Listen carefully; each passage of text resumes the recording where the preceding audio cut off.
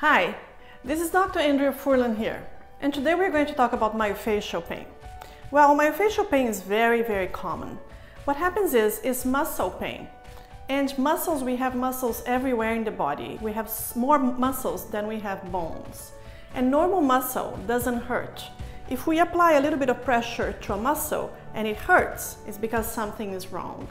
Another problem is also that a lot of people don't know that they have myofascial pain. They have pain in their back, in the neck, in the shoulders, and they think it's a problem with the nerves, the bones, the tendons, and it's not. It's a problem with the muscles. So let's talk about it today.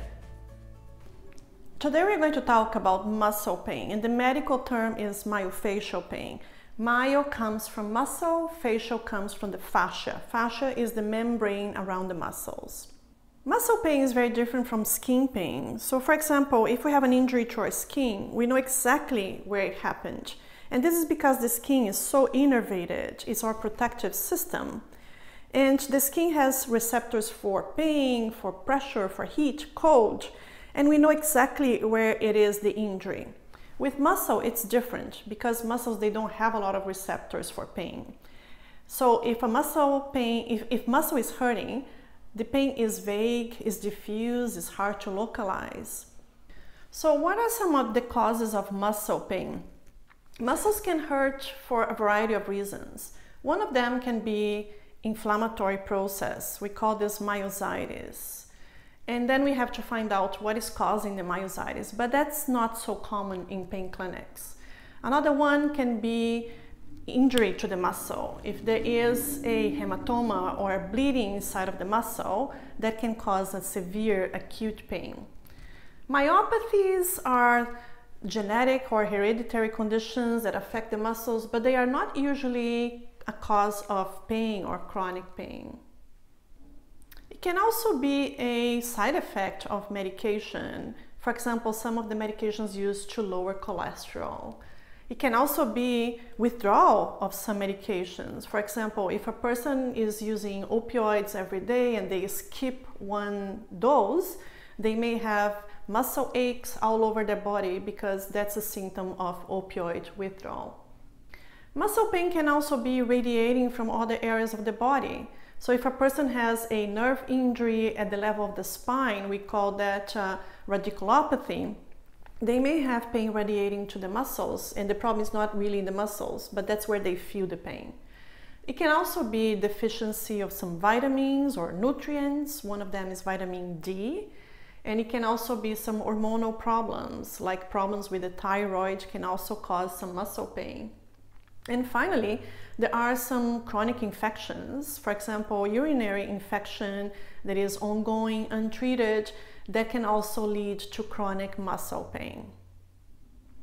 However, in pain clinics, the most common types of muscle pain is either fibromyalgia or myofascial pain syndrome.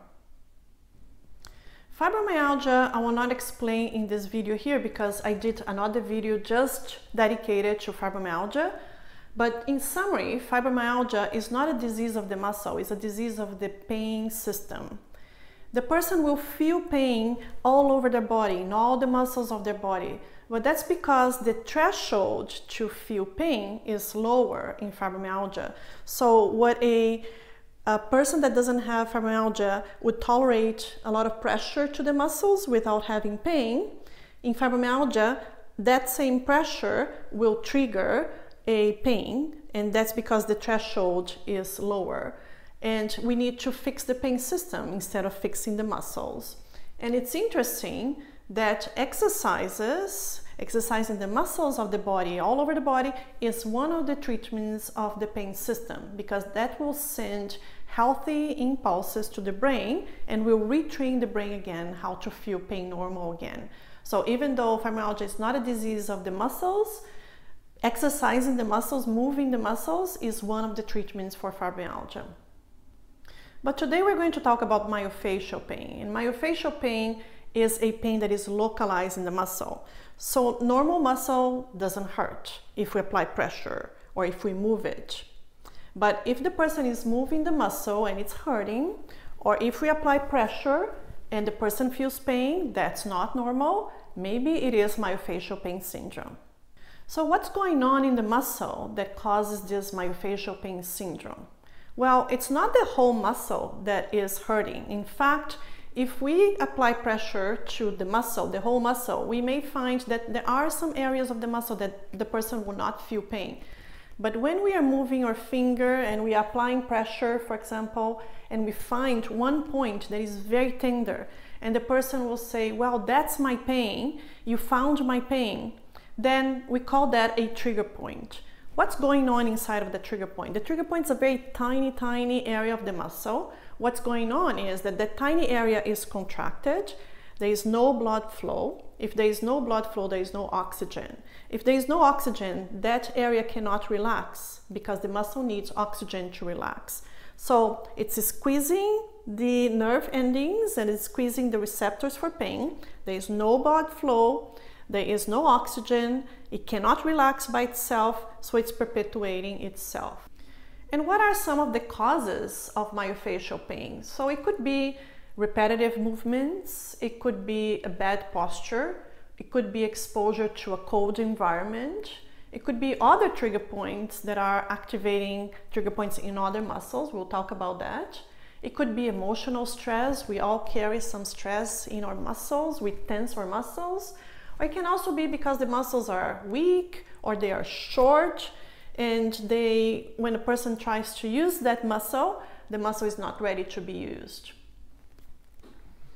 So if a person develops a trigger point in one muscle, what happens is that muscle will not want to work, will not want to be contracted, will not want to be stretched.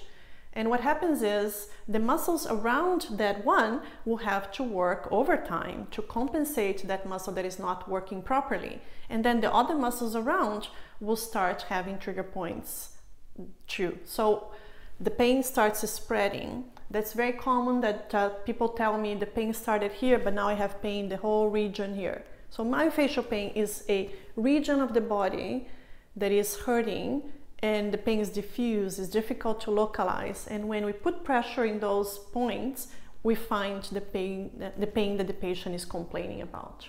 How do we diagnose myofascial pain? So there is no imaging, no laboratory test, no blood test, no electromyography, no muscle biopsy that can detect the trigger points. It's basically with our fingers. At this point in time, the best technique that we have is palpating the patient, palpating the whole muscle, finding the taut bands. It looks like a rope inside of the muscle, and inside that taut band we find the areas of tenderness, and the patient will tell us, well, that's my pain. You found my pain, doctor. That's usually how we diagnose. I have a colleague of mine, he is developing a technique using artificial intelligence. He's teaching the computer to read images of the muscle, and apparently the computer can detect where are the trigger points. So that's the future, and maybe in a few years from now I can update this video with that technique. But as of today, the best technique that we have is using our fingers. How do we treat myofascial pain? So basically there are two things we need to do. One is to treat what caused the myofascial pain, the perpetuating and the precipitating factors, what's maintaining the myofascial pain. And the second thing that we need to do is how can we eliminate those trigger points? We're going to talk about those separately. So for the underlying precipitating and predisposing factors, one thing that we need to see if there is a gait problem, if there is a posture problem, or if the person is doing any repetitive movement, if there is any joint instability. So we need to take some details about what's going on in the life of the person, why they're having that myofascial pain. Also, in some cases, it can be that there is a constant pressure or constriction of the muscles. That can be a tight bra, it can be a purse strap. I had a patient that she was always having pain in the trapezius muscle here because she was always carrying a purse on that side, and it was a heavy purse. It can also be a tight belt. So anything that is putting pressure on the muscles could be perpetuating the myofascial pain. It could also be some nutritional deficiencies. The person is not eating a proper diet. the person is deficient in some vitamins, minerals, proteins, folate, vitamin D, so we need to see if that's the case for that person. It can also be some metabolic or hormonal deficiencies, so we need to see if there is any thyroid problem, diabetes, neuropathies, and also if the person is not having any psychological distress. It's very common in our society today that people are anxious, they have a depressed mood, and if we don't treat the psychological aspect, the person is going to always carry the stress in their muscles, and it's not going to get better. They're not going to get better.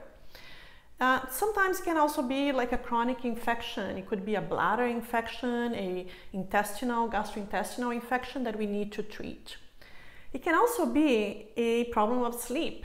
The person is not sleeping well, or is not sleeping enough, the amount of sleep that they require. So we also need to talk about that. How are we going to improve their sleep?